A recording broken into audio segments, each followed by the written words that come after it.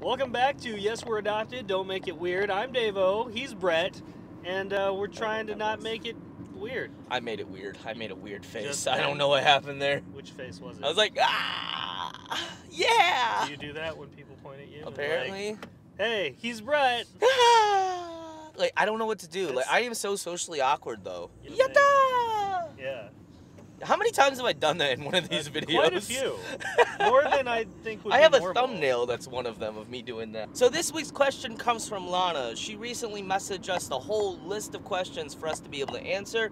So we're just going to take one of them for right now, and then next week we're going to answer the rest because we're going to kind of combine the two of them. The question kind of pertains around the topic of going back to how things used to be. Or do you dream about what life could be if you weren't adopted? I'm sorry that my answers to that are probably going to be snarky. Yeah, I mean, okay, so warning, if you get hashtag triggered, you should keep watching because I want to laugh at your comments as you freak out. That should be good. Yeah. Okay, so the scientific answer to that question is that a lot of adoptees are documented as having like the what if fantasy, right? Yep. As far as like what if I hadn't been adopted or any of those sorts of things, or like when my real family comes to get me, I will, of course, I'm probably royalty in my country of origin. Yes.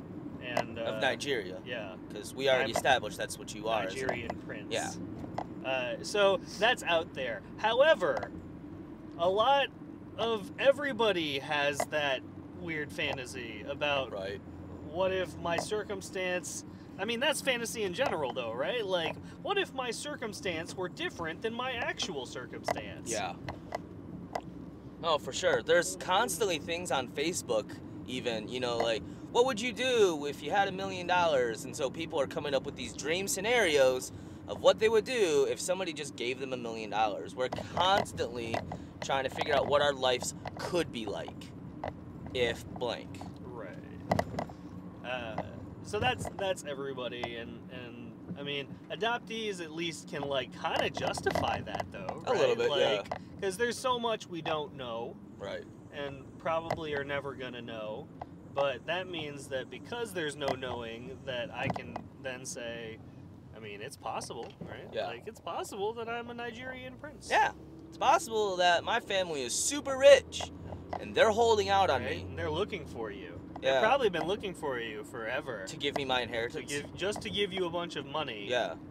I'm here. Yeah. By the way, if you want to send money, like, comment, subscribe, and share.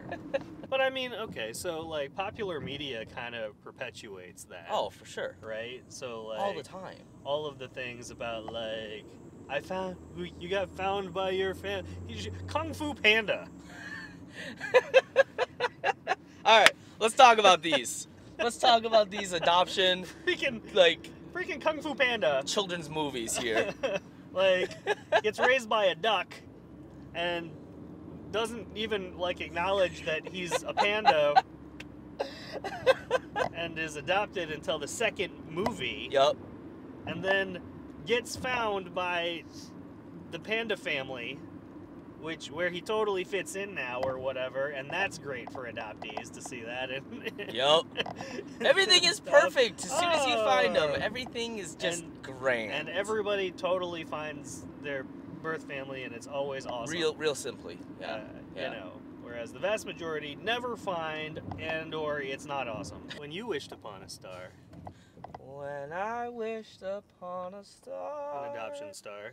I wish I could go back far to see my family in Korea.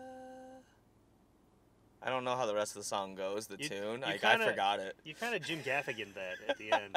So when I was younger, right, when you're a teenager, you kind of have these thoughts. Sure. It's inevitable. You have these thoughts about what life could be if blank. And I remember specifically, I was like 14, 15 years old, and I was starting to think about this stuff. I was like, okay, so what if my parents are out there, and what if I could go back and just be with them? What would life be like? And then I came to the realization I'd probably hate it. You might hate it. because if I went back with my current memories and current knowledge, I would hate it. I liked my life, and I still like my life. If I had no idea that it happened, and that, you know, I was already adopted, and I was going back in time or whatever, you know, that kind of paradox, if I had no idea, it wouldn't matter. Right? Like, time travel has all sorts of issues. Yeah, time travel is all kinds of messed up. That's why we don't do it. But I wouldn't care. I wouldn't be thinking about this stuff, and it wouldn't be a big deal to me. And honestly, if that were the case, I'd probably be thinking, what if life were like, or what would life be like if I were somewhere else? If I was still living that life? We're constantly playing the what if game to the point where it's detrimental to some people, because that's all they live in, is that what if life. They don't think about their current lifestyle and anything anymore. Again, this is going to be very ranty of a video. I'm about to do a ranty video about your phrasing of yeah. ranty of a video. And I'm kind of angry about it, because so many people get stuck in that mindset, and that's all they know how to do now is play the what if game. The problem becomes when we live in a fantasy world and not in an actual world. An actual world? Yeah. You know, the one that's actually happening. Like, Yep. We're all about, like, dream big and do things that are awesome and blah, blah, Reach blah. for the stars! That's the voice they use, too. That's the voice. Like, I feel like that's an interesting question for adoptees that you have to take individually, right? Like, Yeah. if you're living in a fantasy land at all, in general, adopted or not, and are therefore unable to engage with and move on with your life, yeah, that's a problem. Yeah. But if you're just, like, thinking about how things could be, I mean, like, there's a whole industry that's built on that. It's called the lotto. And they make billions. And they make a lot of money selling you on hope for something that's not Never gonna gonna happen. Right? So good for them. Yup. Yup. Now, if somebody wants to pay me to help your adopted child lose themselves in their fantasy world, Yeah. I mean, I guess I'm not above that. Comment below if you would like Davo to trick your adopted child into thinking something else. It's totally possible. Hey, look, we might be siblings. Yeah. And I'm doing okay. But I'm black. And hey, look, we're all children of the sun, the universe. I hated everything that you just said right there. Rightfully so. Living a fantasy life in general is just not a good thing, right? Like, sure, Right. adopted people are going to play into that. Don't let it rule your life. If you think about it once in a while, that's cool. That's fine. As long as it's not doing anything that's going to be long-term for you and that's all you're going to focus on, go for it. Play the what-if game if you want to. Or you could be okay with how things are. You can move on from stuff. You could cope with it. You can learn from it. And then be better. And just find the meaning in your life as it is. Yep. And you'll be better off. Yeah. So, tell us your guys' thoughts in the comments below. Do you live in a fantasy world? Do you wish you lived in a fantasy world? Do you have telekinesis? Yeah. What superpower would you have if you could choose any superpower ever? Put it in the comments below.